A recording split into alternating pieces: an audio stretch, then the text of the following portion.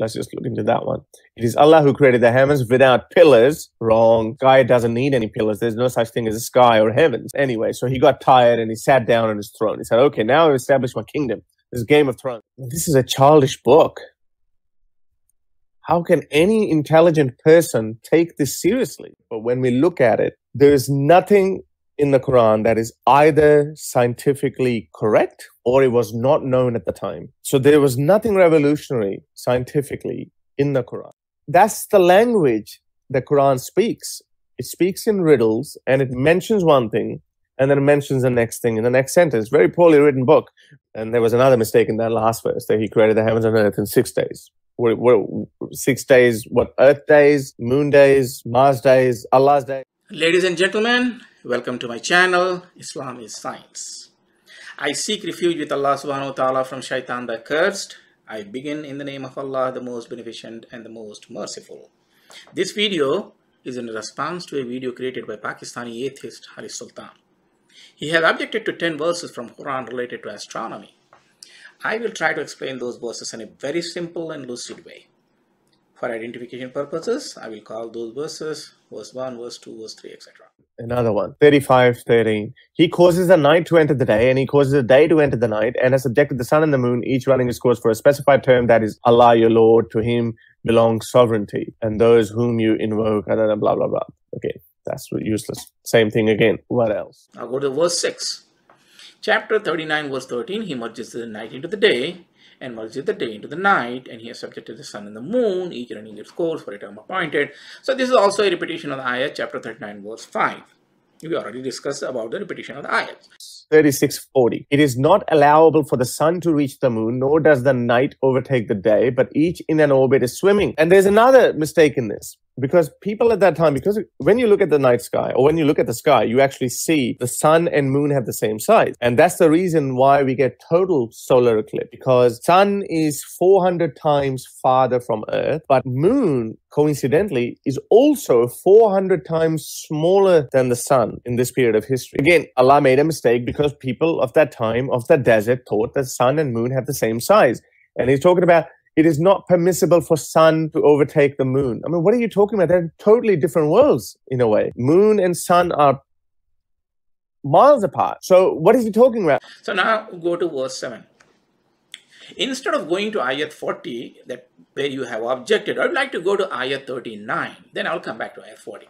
So let us see what this ayat says. In Quran chapter 39, verse 39, chapter 36, verse 39, and the moon we have measured for its mansions, till it returns like the old dried curved date stalk.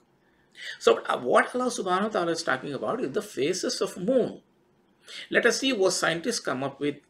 Okay, as per NASA, the amount of moon we see changes over the month in called lunar phases. These 8 phases are in order: new moon, waxing crescent, first quarter, waxing gibbous, full moon, waning gibbous, third quarter, and waning crescent. The cycle repeats once a month, that is every 29.5 days. This means if we have 2 months, which is 29.5 plus 29.5, give you 59 days. This proves that one of the hadiths mentioned by Prophet Muhammad ﷺ is also correct. That follows lunar calendar. Okay. Looking at the electronic copy of Sahih al-Bukhari, volume 3, book 31, number 131, narrated Abdullah bin Umar that Allah subhanahu wa ta'ala's apostle said, the month or the night can be 29 days. Do not fast till you see the moon. And if the sky is overcast, then complete Shaban as 30 days. That means 29 days plus 30 days is equal to 59 days. What a fantastic astronomer Prophet Muhammad ﷺ was. The person who doesn't know how to read and write is giving us how many days will be in a lunar calendar month. An exact astronomical number. If he can't do that, then who is supplying this information to him? Think about it. Okay, now going back to your ayat, which you objected, with chapter 36, verse 40. It is not for the sun to overtake the moon, nor does the night outstrips the day. They all floating, each in an orbit. Falakin is an Arabic word, means orbit. The curved path of an celestial object, especially a periodic elliptical revolution. Okay, what Allah subhanahu wa ta'ala is bringing to our attention is that if sun and moon are in the same orbit, and if the speed varies as it does with the sun and moon, they may overtake or collapse. But it is not possible for the sun and the moon to overtake each other because they are floating in different orbits. So it is very clear from above ayah the sun and moons are orbiting in different orbits with different speed in the space, as NASA verifies that.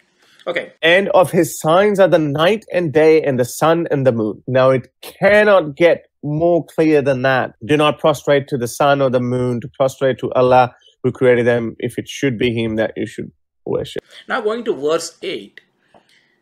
Chapter 41 verse 37. And from among his signs are the night and the day and the sun and the moon. Prostrate not to the sun nor to the moon, but prostrate to Allah subhanahu wa ta'ala who created them, if you really worship him. Okay, it seems the first part is repetitive from the previous ayahs, but if you read the complete ayat carefully, in the first part Allah subhanahu wa ta'ala is pointing that these are his signs. In the next part, Allah subhanahu wa ta'ala is addressing to those who worship sun and moon and calling them sun god and moon god. So what Allah subhanahu wa ta'ala is questioning those non-believers is, who created sun and moon? So Allah subhanahu wa ta'ala is saying that I am the one who has created them, and you worship them. In other words, you worship my creation, not me. Instead of worshipping them, you should be prostrating and worshipping to Allah subhanahu wa ta'ala. Hope this clarifies the intent of this ayat. This ayat is different as far as its objectives are concerned. Okay. Let's just look into that one.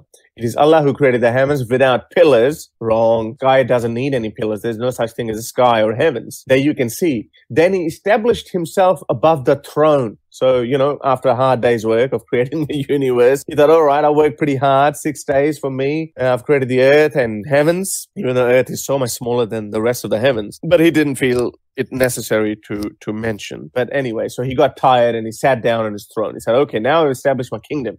This Game of Thrones, and made subject the sun and the moon, each running its course for a specified term. He arranges each matter. He details the signs that you may of the meeting with your Lord be certain. This is a childish book. How can any intelligent person take this seriously? Now go to verse 9. Chapter 13, verse 2. Allah subhanahu wa ta'ala is he who raised the heavens without any pillar that you can see.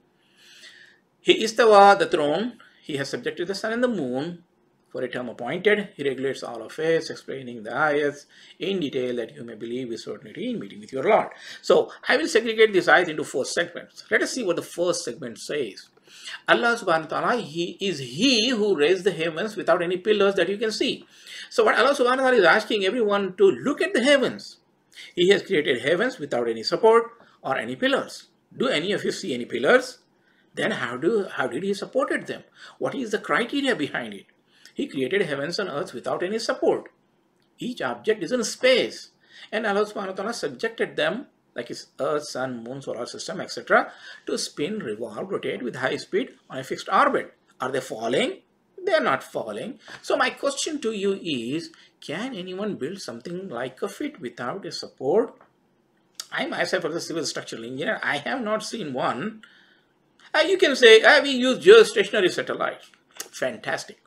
But remember, it needs mechanism, mechanical equipment, fuel, protective shielding, etc., etc. And these items are taken from Earth. The question is, what kind of mechanism, mechanical equipment, fuel, protective shielding did Allah subhanahu wa ta'ala use to keep them in space? They are not stationary. They are all moving, rotating, revolving in a fixed orbit with great speed. What power is needed to keep them active and running safe? Okay, so go to the second part of the verses. Then he istawa the throne, really in a manner that suits his majesty. Let us try to find out what his throne is, and let us try to find out what istawa means rose above. Okay, to know his throne, you need to know what kursi is. Kursi means a stepping stool used to step on before sitting on the throne. The vastness of his kursi is explained in chapter 2, verse 255. His kursi extends over the heavens and the earth, and he feels no fatigue in guarding and preserving them. And he is the most high, the most great. His throne is much larger than his kursi. Just to know the kursi, we need to know the vastness of the universe. To do that, you need to know the size of the universe. Okay, let us see what scientists have come up with. Okay, go to bbc.com. It quotes, it took centuries, but we know now the size of the universe. Okay, the whole universe is at least 250 times as large as the observable universe. The visible or the observable universe is something like 93 billion light years across, which is in diameter. So 93 times 250 gives you 23,250 billion light years. Now here's a twist. Depending on which theory of the shape of the universe you prefer, the whole universe could actually be finite or infinite. Even after so many centuries, scientists are not sure about the size of the universe, and Allah subhanahu wa ta'ala's kursi is extending over heavens and earth. Now see the meaning of the rose over. Rose over means to move to a higher position or a place ascended, or to appear above the horizon, to attain highest rank, status, or reputation, to increase in strength, degree, intensity. Allah subhanahu wa ta'ala is bringing to everyone's attention that I raise the heavens and the earth and all that exists in between them in space without any pillars. So he does not need any support to raise his kursi or throne. Of course, the rest of the ayats are repetitive, but it is showing his might. Okay.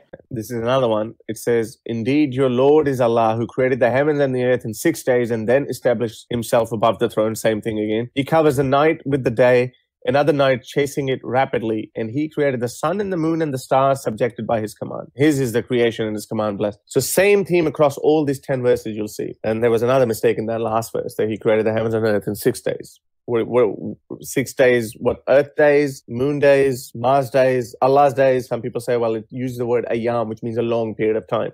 Okay, so what long period of time? What are you referring to? I mean, if you're trying to communicate with humans, if you're giving us an information that we don't, that's it's not in our scale, then what's the point of giving that information? Let's go to verse 10. Chapter 7, verse 54. Indeed, your Lord is Allah, who has created the heavens and the earth in 6 days, and then he istawa the throne. He brings the night as a cover over the day, seeking it rapidly, and the sun, the moon, the stars subjected to his command. Surely he is the creation and commandment. Blessed be Allah, the Lord of the Alameen. I will segregate this verse in 6 parts, and let us see what this ayah says. Indeed, your Lord is Allah. What Allah subhanahu wa ta'ala is telling everyone, that indeed he is your Lord, better don't take any other ilah. Okay. Now the second part is very, very crucial and very important.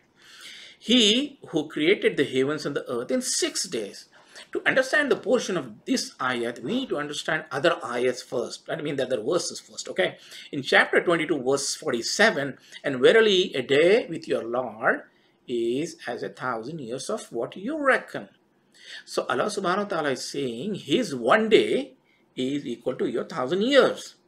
And in chapter 32, verse 5, he arranges affairs from the heavens to the earth, then it will go up to him in one day. The space thereof is 1,000 years of your reckoning. This ayah shows the speed with which Allah subhanahu wa ta'ala arranges his affair based on time frame. It would take 1,000 years, and he does that in one day.